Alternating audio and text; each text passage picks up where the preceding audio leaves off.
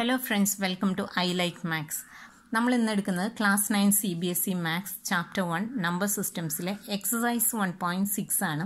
ഇത് section 1.6ന്റെ exercise ആണ്. അപ്പോൾ എല്ലാവരും സെക്ഷൻ 1.6 ഇതിന്റെ മുന്നിലത്തെ പാർട്ട് വീഡിയോ കണ്ടിട്ട് ഇതിലേക്ക് വരാണ് കൺസെപ്റ്റ്സ് ഒക്കെ മനസ്സിലാക്കാൻ നല്ലത്.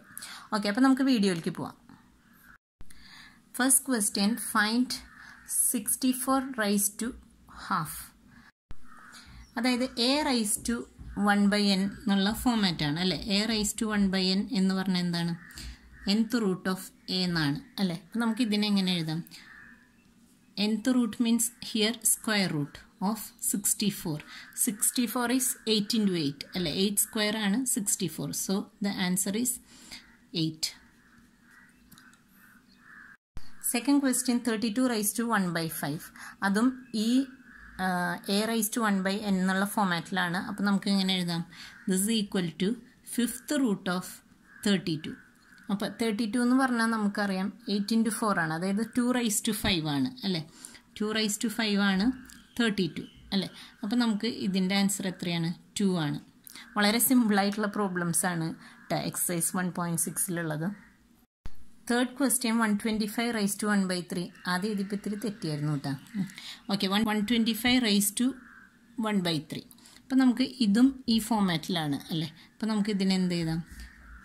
Cube root of 125. 125 എന്താണ്?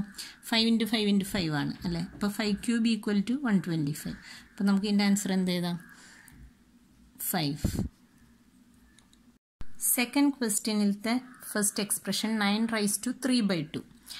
ഇത് നമുക്ക് a raised to m/n എന്നുള്ള ഫോമാറ്റിലാണ് വന്നിട്ടുള്ളത്. അപ്പോൾ നമ്മൾ ഏത് ഡെഫിനിഷൻ യൂസ് ചെയ്യണം?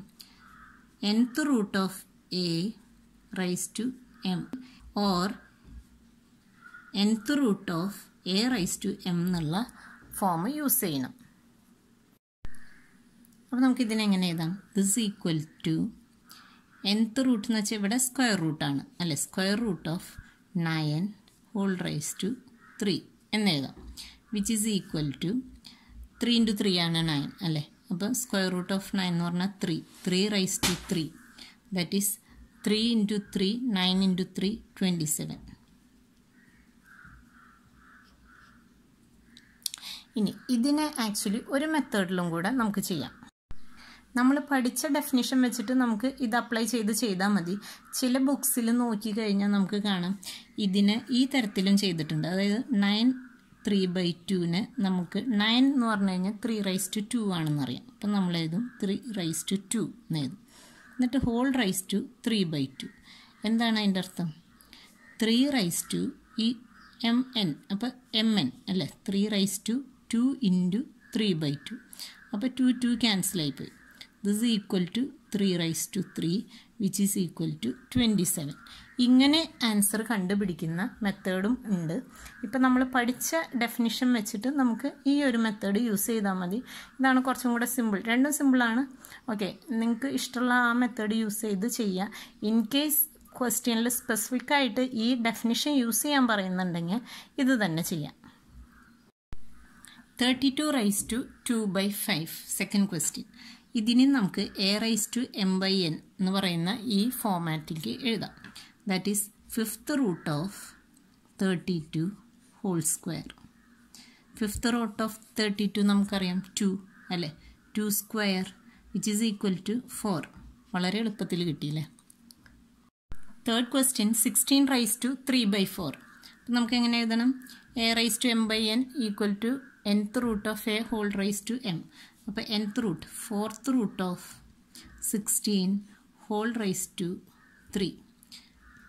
16ൻ്റെ 4th റൂട്ട് എന്താണ്?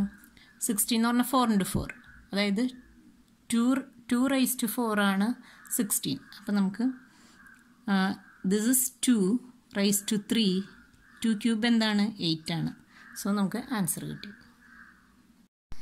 ഇതിനെ തന്നെ നമുക്ക് ഇങ്ങനെ എഴുതാം. This equal to square root 4th root of 16 cube എന്ന് എഴുതാം. പക്ഷേ ഇങ്ങനെ എഴുതുമ്പോൾ എപ്പോഴും എന്താ പ്രശ്നം എന്ന് വെച്ച് കഴിഞ്ഞാൽ ഈ 16 ക്യൂബ് എന്ന് പറഞ്ഞാൽ ഇത്രയും കൂടി വലിയ സംഖ്യ ആയിപ്പോവും അല്ലേ. അപ്പോൾ നമുക്കത് പെട്ടെന്ന് എടുക്കാനും കണ്ടുപിടിക്കാനൊക്കെ ഇത്തിരി വിഷമമാണ്. അതുകൊണ്ടാണ് എപ്പോഴും ഇതൊരു പെർഫെക്റ്റ് സ്ക്വയറോ അല്ലെങ്കിൽ ആ തന്നിരിക്കുന്ന റൂട്ട് ആണ് എന്ന് കണ്ടു കഴിഞ്ഞാൽ നമുക്ക് ഇങ്ങനെ first 4th root of 16 whole cube എന്ന് എഴുതുന്നതായിരിക്കും എപ്പോഴും കണ്ടുപിടിക്കാൻ എളുപ്പം. അപ്പോൾ ഈ ഒരു മെത്തേഡ് യൂസ് ചെയ്യുന്നതായിരിക്കും better. Exercise 1.6 second ക്വസ്റ്റ്യനിലെ 4th expression 125 raise to -1/3. അപ്പം നമ്മൾ ഇത് m/n ആയിട്ട് കാണാം. Then a raise to m/n nth root of a whole raise to m അതന്നെ യൂസ് ചെയ്തിട്ട് നമുക്ക് സ്റ്റാർട്ട് ചെയ്യാം. 125a nth റൂട്ട് എന്ന് പറഞ്ഞാൽ എന്താണ്? ക്യൂബ് റൂട്ടാണ് ഇവിടെ വന്നിരിക്കുന്നത്. Whole raise to -1. ഓക്കെ, അപ്പോൾ 125 എന്ന് പറഞ്ഞാൽ എന്താ? 5ൻ്റെ ക്യൂബാണ് അല്ലേ? So cube root of 125 is 5 raise to -1. ഈ 5 റൈസ് ടു -1നെ നമുക്ക് a raise to -1 equal to 1/a raise to n ആണെന്ന് നമുക്കറിയാം. അപ്പോൾ അതുപോലെ this equal to 1/5 raise to 1. 5 raise to 1 എഴുതേണ്ട കാര്യമില്ല അല്ലേ? അപ്പോൾ 1/5. This is the answer. Third question simplify. അതിലത്തെ first എക്സ്പ്രഷനാണ് 2 raise to 2/3 into 2 raise to 1/5. ഇത് ഏത് ഫോമിലാണ് വന്നിരിക്കുന്നത് നോക്കിയേ? a raise to m into a raise to n എന്നുള്ള ഫോമാറ്റിലാണ്. അപ്പോൾ a raise to m into a raise to n എന്താണ്? a raise to m plus n. അപ്പോൾ ഈ ഒരു മെത്തേഡിൽ നമുക്കിത് ചെയ്യാം. ദിസ് ഈക്വൽ ടു a എന്ന് പറയുന്നത് എന്താണ്? 2 റൈസ് ടു m 2/3 പ്ലസ് 1/5 അല്ലേ? അപ്പോൾ ഇവിടെ ഡിനോമിനേറ്റർ ഡിഫറെൻ്റ് ആണ്. നമുക്ക് LCM എടുക്കണം. This equal to 2 raise to LCM എന്താണ്? 3 × 5 15 ആണ്. ഇനി ടോപ്പിൽ നോക്കിയാൽ 5 × 2 10 plus 3 × 1 3 is equal to 2 raise to 13 divided by 15. This is the answer.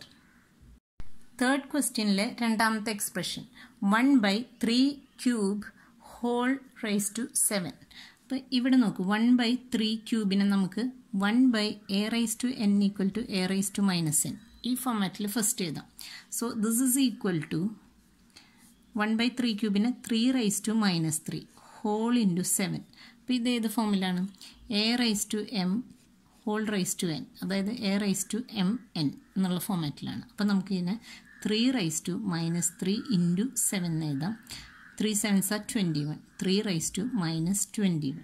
ഇതിനെ നമുക്ക് ഇത് ആൻസറാക്കി എഴുതാം, അല്ലെങ്കിൽ ഈക്വൽ ടു 1/3 റൈസ് ടു 21 എന്ന് എഴുതാം.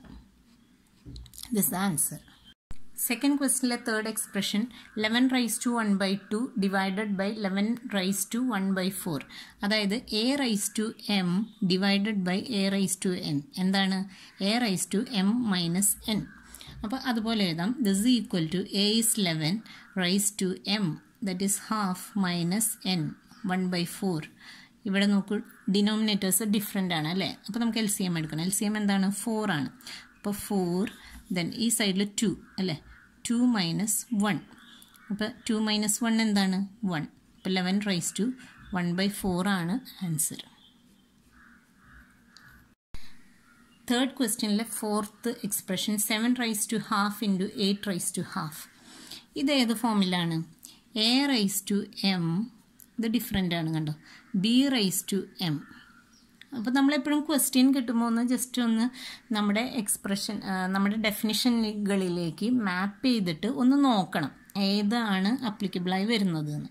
ഓക്കെ, അപ്പോൾ a raise to m b raise to m ആണ് വരുന്നത്, which is equal to ab raise to m. Okay, അപ്പോൾ നമുക്ക് അത് അപ്ലൈ ചെയ്യാം. That is ab 7 × 8 raise to half അല്ലേ? This equal to 7 8s are 56. 56 raise to half. ഇതാണ് നമ്മുടെ answer. Hello കൂട്ടുകാരെ, എക്സസൈസ് 1.6 ഇവിടെ കഴിഞ്ഞു. ഓക്കെ, ഇത് ഈ ചാപ്റ്റർ 1ലെ ലാസ്റ്റ് എക്സസൈസ് ആയിരുന്നു. അങ്ങനെ അപ്പോൾ നമ്മുടെ ചാപ്റ്റർ 1 കംപ്ലീറ്റ് ചെയ്തു. നമ്മൾ 11 വീഡിയോസ് ആയിട്ടാണ് ഇത് ചെയ്തിട്ടുള്ളത്, പാർട്ട് 1 മുതൽ പാർട്ട് 11 വരെ. അപ്പോൾ നിങ്ങൾ ഈ വീഡിയോസൊക്കെ കണ്ടെങ്കിൽ നിങ്ങൾക്ക് എന്തൊക്കെ കമൻസ് ആണുള്ളത് അതൊന്നും മനസ്സിൽ വെക്കാതെ ആ കമൻറ്റ് ബോക്സിൽ എഴുതുക. അപ്പം അത് വായിച്ച് കഴിഞ്ഞാൽ നമുക്ക് കുറച്ചും കൂടെ ഇമ്പ്രൂവ്മെൻറ്റ് ഏരിയാസൊക്കെ ഉണ്ടെന്നുണ്ടെങ്കിൽ അത് ചെയ്യാം. നിങ്ങൾക്ക് ക്ലാസ് കുറച്ചും കൂടെ എഫക്റ്റീവായിട്ട് ചെയ്യാൻ വേണ്ടിയിട്ടാണ് കേട്ടോ അതൊക്കെ ചോദിക്കുന്നത്.